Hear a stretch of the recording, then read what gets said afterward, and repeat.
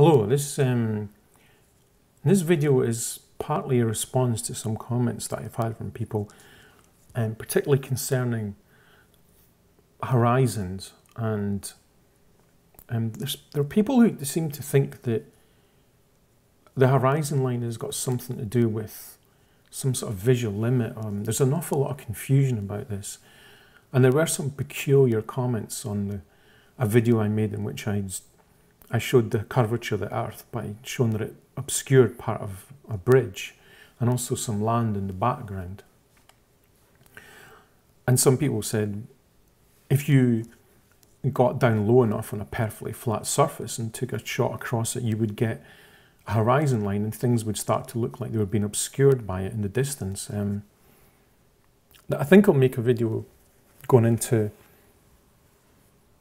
a more theoretical examination of that claim because it's absolutely baseless. It doesn't really mean anything at all.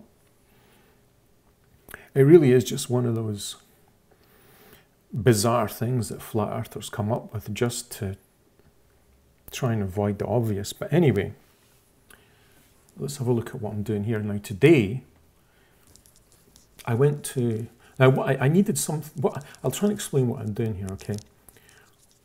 What I wanted to do was get a really flat surface and get down low next to it and film across it. Now, there's a guy that's made a video in which he did this on a road, and the road's got undulations. It's not good enough. Now, the only really flat surface you can get is water on a small scale. Now, obviously, water curves on a large scale, but this piece of water here I found is a reservoir I visited today. Now, you can see it here on Google Earth. It's 863 feet across. Now, what I'm going to do with the camera is get it down to a height of only 2 inches above the water. Now, my camera, if you put it down on the ground, the lens is 2 inches above the water. And believe me, I really do get right down to the water. I mean, the camera actually got wet a couple of times. So I'm getting right down on the surface of the water and filming straight across 863 feet to the other side. And there's nothing really obscured at all. Now, there's some birds happen to be there, which were so fortunate, but you can also see this wall. Now, the wall around the edge of this reservoir is a kind of sloping stone wall, and I'm standing down here at the bottom of this yellow line next to this little walkway. You can see that in a minute, and I'm looking straight across here. Like I said, it's 863 feet. Now, at 2 inches, that's not enough to start seeing a curvature due to the Earth being a sphere. You'd have to, at 2 inches, the horizon line would be about half a mile away. So this isn't far enough to appreciate this curvature of the Earth, even at 2 inches above the water. So this is, for all intents and purposes, a completely flat surface I'm going to be using. Okay, so what you're looking at here is a view straight across the reservoir. Now the camera is about, well, the lens of the camera is about 2 inches above the surface of the water. And I think you can see that right across to the other side. You can see the stone wall that slopes down to the edge of the reservoir. Now later on I'll zoom in and you'll be able to see that you can see all of it. But you can see even from this shot that you're seeing straight across 860 feet of water.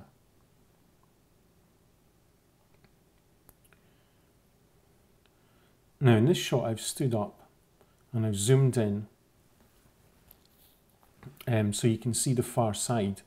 So you can see the birds there in the water, and you can also see that wall sloping down. And you can also see that there's some moss on the wall, or some green stuff, I think it's moss. Which we can use later to get some indication of whether any of that wall is getting obscured when I go to a lower down shot and zoom in. Okay, so here I'm zooming in again.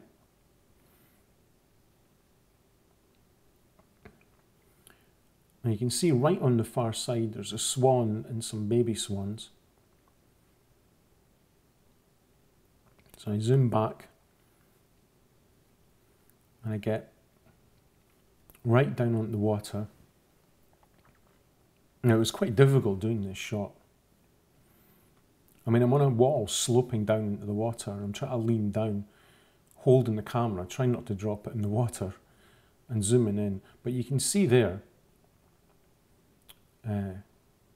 you can see that you've got a clear shot of the reservoir wall going down and down to the water. You can see the green moss stuff that you saw in the higher shot, and you can see the water, the birds, all on the surface of the water.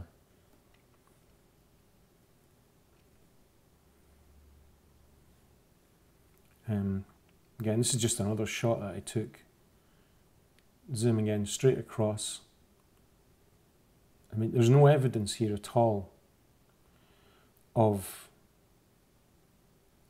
some kind of horizon being created by perspective, or all you're seeing is me just zooming straight across a flat surface and seeing what's on the other side 860 feet away, a sixth of a mile.